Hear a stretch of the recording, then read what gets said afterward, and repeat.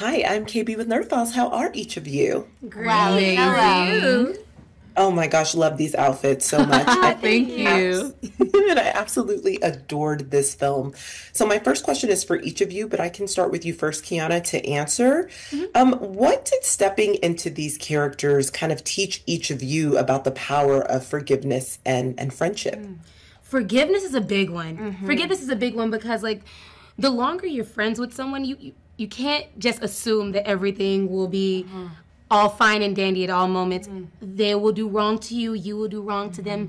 And the older I get, the more I realize you have to be able to forgive people. You have to also be able to apologize. Yes. And even more so, you have to be able to have a conversation. And at a very young age, you see the Supremes doing that. I mean, when we first meet Barbara Jean, Odette, and Clarice, we're meeting Barbara Jean in a place in her life where, we're meeting her where she's at, and through as their friendship test time, they go through a lot, and a lot of times they end up in arguments, but it all comes from love, and it all has a lot to do with forgiveness and apologizing and loving on each other and understanding that it all comes from the heart. And like forgiveness and love like go hand in hand in that way. Like it's like because I think like even like to like Odette showing up for Barbara Jean when she had this big test that she had to go to that was going to be the next thing for her. Like forgiving without even making a conversation about it. Like forgiving Barbara Jean for the whatever instance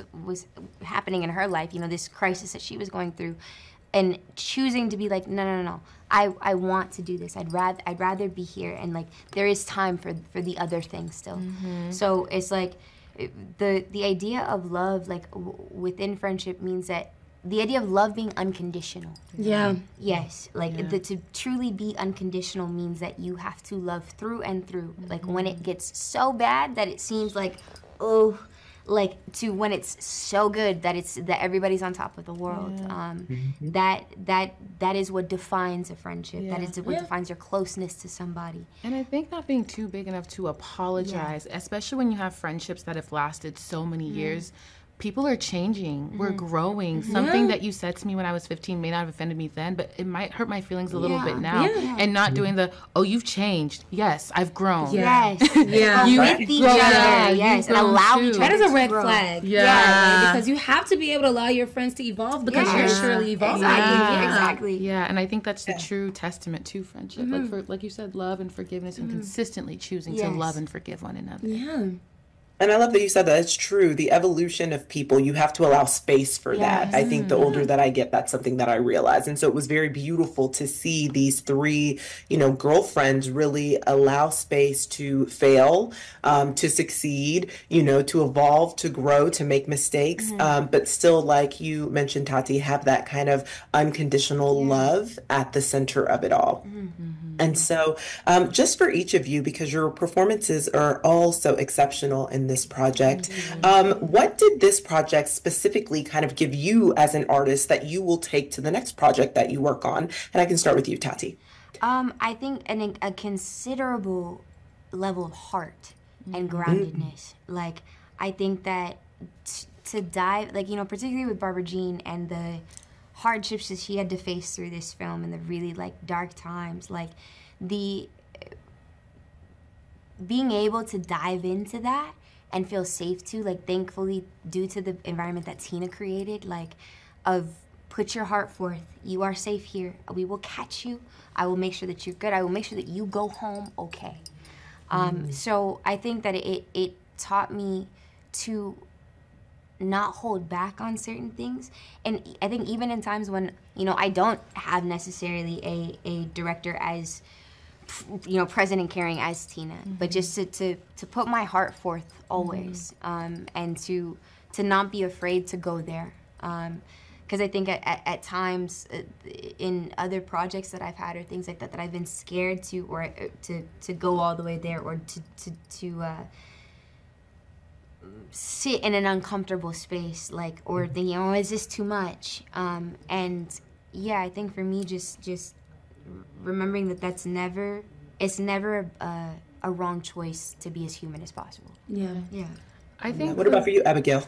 I think Clarice taught me how to stand up for the decisions that I desire and that I want, even though it might not be conventional or it might not be the thing that I should do, but it's like what I want in that moment, and allowing the result to play out as it should, and then knowing that it will pivot, but when you can always pivot back. You can always go back. There's not this deadline for when to make the right decision. If you don't ever make a mistake and learn, if you don't ever make a mistake, you won't learn. Yeah. And so I think that's what Clarice taught me. But I think being on the set as an artist, I walked away knowing I can trust myself. And it came from Tina consistently telling me, you got this. You can do this. I believe in you. And just so gently giving notes when notes were needed, and allowing me to experiment in a way that felt safe, knowing that I wouldn't fail, that they wouldn't use like a bad take of me. And especially with the emotional scenes, giving us the time to get to a raw and vulnerable place for ourselves. And so stuff like that, I was just like, wow, like, one, I can trust my instrument, but with such a great leader on set, that is Tina Mabry, I knew that I could trust myself, I can experiment, and even if I fail, it was okay because we could try again. Yeah. And I would say this was like one of the first times where I really felt confident in just taking chances. And like, to piggyback, it had a lot to do with Tina's encouragement. I mean, she really did curate a safe space. There's a lot of times in the film where you'll see like a lot of it is ad-lib, a lot of it is improv, and sometimes Tina would just be like, let the cameras roll. And like, I mean, to have that type of trust come from your director is like really empowering. There are moments where I was like, I would have been terrified to try this on, you know, previous projects I've worked on. And then this project, I was like, you know what?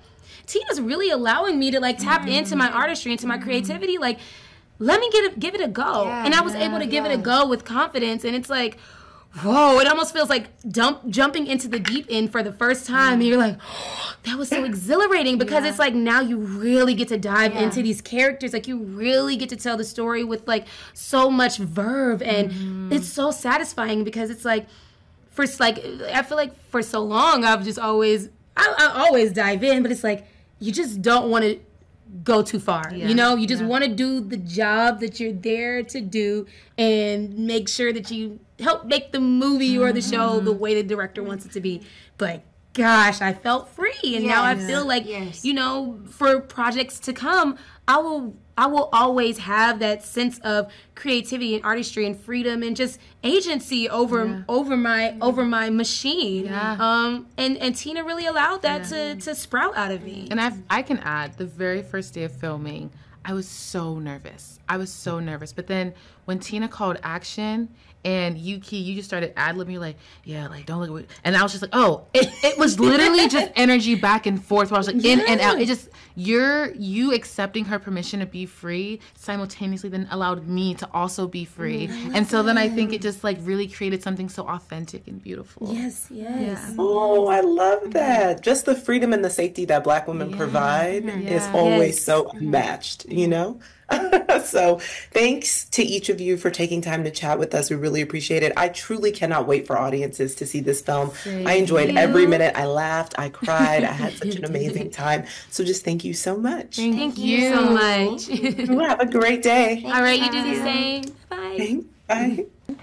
Hi, so I am KB with Nerdophiles. How are all of you? Good. How you doing? Very good. Thank you. I'm doing well. What a beautiful film. I absolutely adored it. So my question is for each of you, but I'll start with you, Anjanu, to answer first. You know, kind of what did working on this film and stepping into these characters, what did it teach you about the power of love and friendship and forgiveness?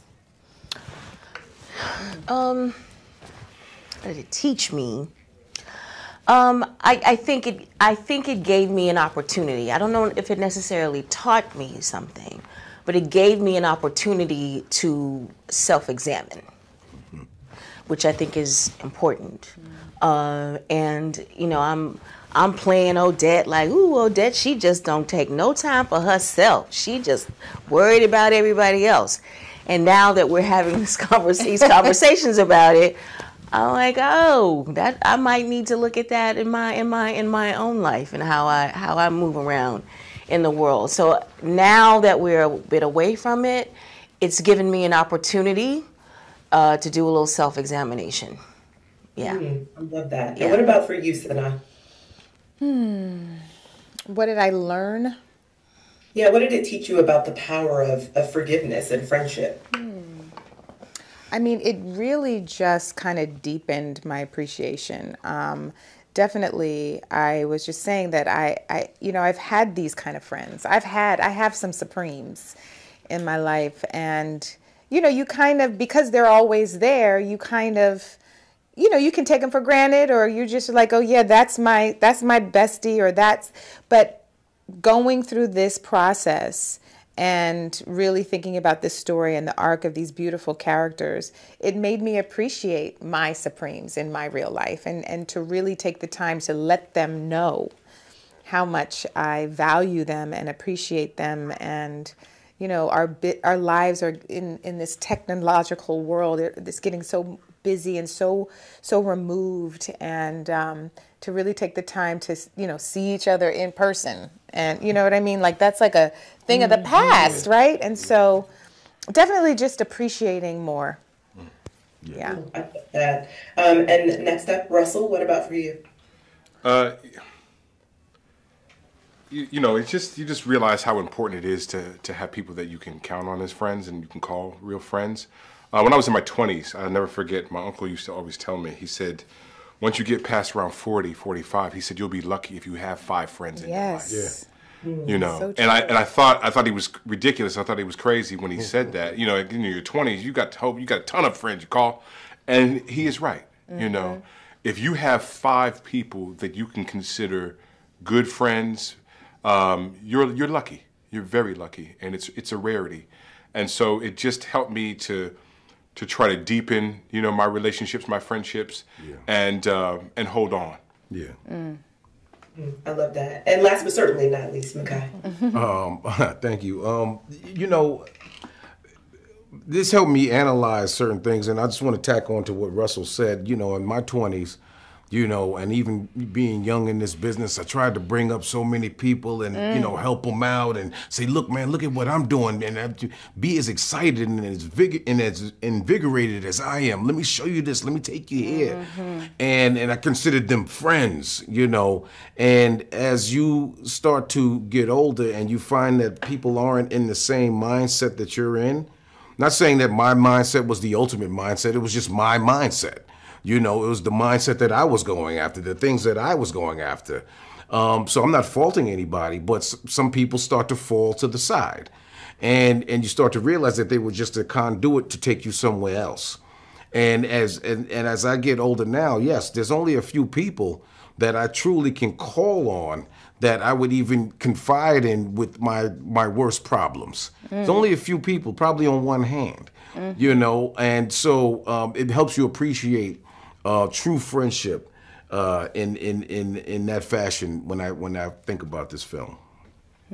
I love that. So obviously each of you have been, the incredible actors that you are in some really powerful projects just over the years. So how does this particular project really fit into the legacy of art that you want to leave behind? And I'll start with you, Sana. Oh, wow. Legacy of art. It's funny because when I was a young baby in this business, I always said, I want my career to be a beautiful mosaic. I literally used to say that, and I haven't said that in years, but that's what when I set my intention, I would love for my career to just be a beautiful mosaic. No one thing, but many different things. And so thank you for reminding me of that. And this is just going to be a little pretty piece in the mosaic. Right. What about for you, Anjanou? How does this body of work kind of tie into the legacy that you want to leave of your, illustrious career? Oh, illustrious. I just hope I hope people see it, and that first. That right there, right? In the age of streaming, you're like, wait. You know what I mean? I can leave it at that, right? I can leave it at that. Yeah. So first, I will hope people will see it. And then beyond that, I hope they see it and see something that they are comforted, that they are moved, and it generates something it generates something good after they see it. I want that for everything that I do. Yeah. I love that. Makai, what about for you?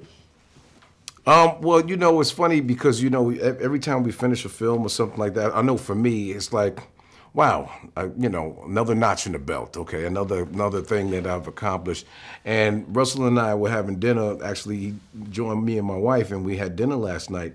And we were talking about how it's not about particularly one project, but a body of work, and we sometimes get so caught up in putting our head down and just doing the work that we sometimes don't pop our heads up to take a breath and go, wow, look at all the work we've actually done. Look at how diverse our work is. Look how many people we've touched, not just in the United States or in our communities, but around the world. And in how many different ways have we done so? And sometimes we don't give ourselves the flowers we should give ourselves. Just to be here and be a part of that 1% that Sanaa, you weren't here, but Sanaa was talking about earlier, that makes their living from this business and from acting alone. That's a feat amongst itself. And so I'm very appreciative of that. And that's what I always keep in my mind. Sometimes take a breather, look up. Let's look at what you've done. That's true. This is a body of work, not just 1 to 2 movies. I wasn't lucky just to be in a movie. This is a process that is well-deserved. I love that. And Russell, I'll let you add something if you have something to share as well, just about how this will tie into your legacy of work as well. The saying goes, there's no small roles, only small actors. There's no such thing as a small role. Right. And I think that it was important to just be a piece of a great mosaic, to be a piece of a puzzle, and being here in support of these lovely, wonderful, talented women. And for me, it's just about taking your space and being able to do that. Come in and make a hit a single. You know what I mean? Maybe stretch out a little double or whatever like that, right? And have fun in the process. Right. And I think you always make it so fun. And both of y'all, I just have to say this since I'm thinking about it. You're both so amazing human beings. Forget about your talent. Both of these men, to be famous men in this business, they are so giving, like just so lovely to be around. Russell was dancing in the trailer every morning, Love it. Getting on my nerves. I was like, I have to cry. Can you please turn this thing down? But literally, such a joy. And Makai is so giving, and so I just want to say thank you to both of you for your generous spirits. And the quality of these men is a rarity. So appreciate that. Yes. Likewise, and right back at you. I'm glad you didn't tell me then you didn't like my singing. Don't burst Russell's me. Listen, thank you all so much for taking the time to join us. I will say I'm going to give you your flowers because I think this film is exceptional, but also I've admired your careers for years, and so just thank you for taking the time to chat with us. Really appreciate it. Thank you. Thank you. Have a great day.